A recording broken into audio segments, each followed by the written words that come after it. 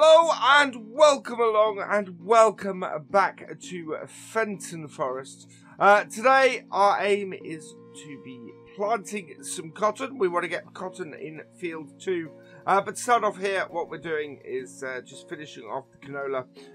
And we've popped up to the shop as well, and we've grabbed this huge Great Plains cedar.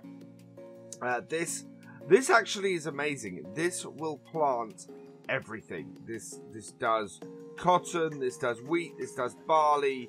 So this is replacing our current cedar. So we've sold off our current cedar, and we're gonna. So we've got two things basically happening at the moment.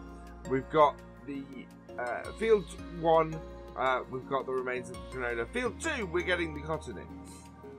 Now, our Great Plains cedar is not a direct cedar, so that's why we've got the cultivator started here.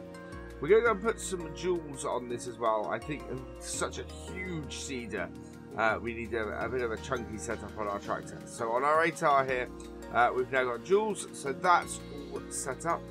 All of our animals are doing okay, but they all need cleaning out, so we'll do that quickly while we let the cultivator get ahead. And we had a little bit of problems getting all of the stuff in there. I think that must be full. I think the silage must be full on the cows. So we can try and get that to go in. Pigs all done. Yeah, let's get this. We'll just get and hold this last little bit of silage. Park this up. And back to the canola, and our combine again is our combine here keeps stopping in the crop, which is very annoying, but it is almost there. So we're going to empty this out into our lorry, and we need to actually uncover that first. There we go. I think, yeah, so that has got far enough ahead now. So we're putting cotton in here. The other thing we want to do today actually is we've now got 295,000. I really want to sell enough stuff to get ourselves a cotton harvester ready for this. So having getting this cotton in the ground, if we next go and sell some stuff, we've got plenty of wheat, we've got plenty of soybeans, we've got plenty of canola that we can sell. So we're gonna go and sell those once we've got all of this equipment freed up. So with the combine empty, let's drop the header off and go and put the combine away.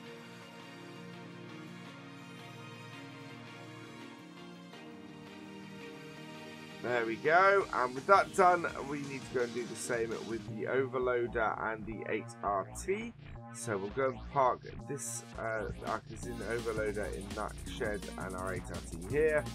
And then we can take on our Great Plains again and look for the best price for wheat. So we'll tip out this canola, put that into our silo, ready for later, and load this up with some wheat. I think the best price we found was the East Grain elevator for this. So we'll head off to the other side of the map, right over the other side of the map, and what we can do is we can then sell this off. This wheat isn't worth an awful lot. I think it's 600 £600 per litre is what we're selling at, which is not a huge amount, but will bring us in. So that brought us in 44,000-ish in total, which is good. We are now up to 339,182, which is actually a good start. I'm happy with that. Next up, we're gonna. Oh yeah, let's get this.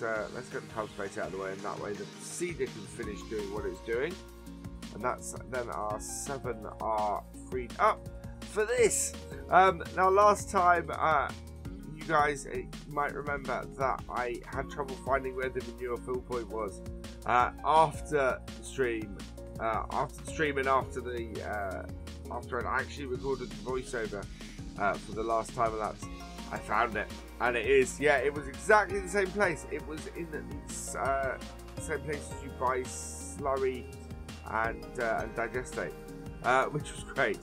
So we're now getting the 8RT out on the cultivator. The reason for that, of course, is because the 7R is now taken up doing muck spreading, but we have to fill up often, so we need to get the muck spreader a bit ahead. And while that's doing that, We're going to fill up our New Holland sprayer here and just go and get the cotton sprayed. Get nicely ahead on the fertilizing of that. Then we don't have to worry about it. We're filling up the manure an awful lot, but the great thing about the manure is it's nice and cheap. It's only £600 per 1,000 litres, so it's yeah, it's quite cool in that it's. Oh, and actually, no, it's only 600 per entire spreader full. So you know we've made so much on our wheat that this isn't making a dent doing this, and this is why I like using the natural manures and natural fertilizer, especially when they have a refill point like this, because it's just so much cheaper than using the fertilizer. Although having said that, we do have a lot of fertilizer hanging around, so we are going to have to do some solid fertilizer. I think what we might do is solid fertilize this field once we planted it, because that way we'll be able to use some of the solid fertilizer up that we've got hanging around and get that done. And it means that when we bring the sprayer onto here, then it will be as a herbicide instead of actually as spraying it twice. And I'd like to do a little bit of variety like that. I like to have things that are a little bit, not using all the same equipment all the time. So a little bit of manure left. We're not going to make it to the end of this row with this. There's not quite enough there. So we've got one more fill up to do. And then that will be this done. There we go. All filled up. Up to the end. And get a little bit done. There we go. So that is the manure done. The 8RT is doing a fine job there with the cultivator. We may actually be able to do a little bit of seeding. I think we're going to put sunflowers in this field. Let's get the sprayer out of the way first. There we go. And away we go. So yeah, so we're putting sunflowers in here. Again, it's a crop we haven't done on this map yet. So quite happy to add a little bit of variety in there and get that going. I do like the look of this 8R on the front of this seeder. It looks really cool with those chunky jewels on it, and works really nicely. And we're catching the 8RT up rather quickly here. And then we'll get to the end of the next row, and we'll let that head off again. What we'll go and do is we'll go and sell off some. We're going to sell off some canola, I think. I think we've got a fair amount of that. And that will bring in a decent amount of cash. So leave that there. Fill us up with some canola. And then this wants to head over just above the shop. Fenton Mill is where this wants to go to. So yeah, past the shop, up round the side here, and there we go. Our flashing green beacon showing us exactly where we want to unload this. There we are. We'll get our lorry back to the farm, and I think we might have a good load of soybeans as well.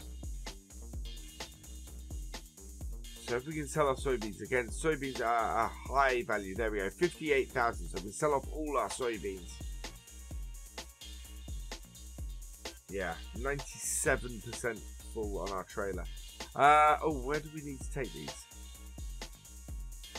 Well, I don't think we want to take them to the same place. Our best bet is, I think it's up the top. Yeah, we're heading up the top. I'm not quite sure what the name of this one was, but yeah, better place to go. Now, if we head back this way, I think actually this is a bit of a long way back, so time for a little bit of a map tour as we try and figure out exactly how we get back. I should know this road network pretty well by now, seeing as it's a copy of the Felsbrunn one, but it's even then it still looks different. Most of it looks different, and I'm using bits of the map that I've never used in Felsman. So it's quite I still get lost in these roads, and I'm still amazed at how good this map is based on Felsman. How different it looks. There are only a couple of places, as I said many times before, there's only a couple of places where I kind of go, oh wow, that looks like the map it's based on. Otherwise, it's just such a wonderful rebuild that Stevie did on this map.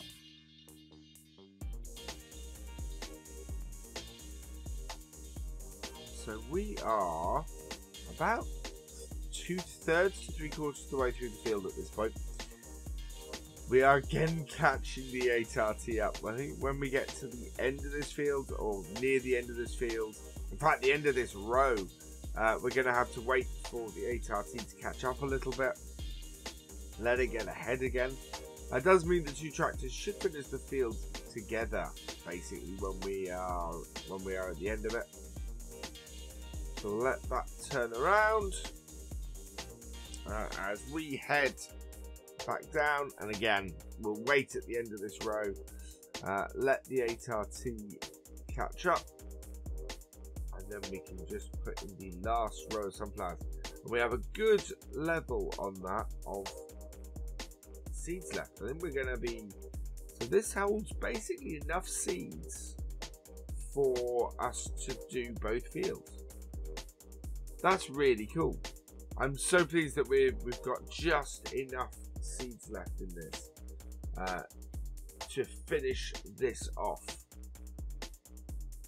There we go. Right, we're going to move the 8RT out of the way, and then we're on to the final row.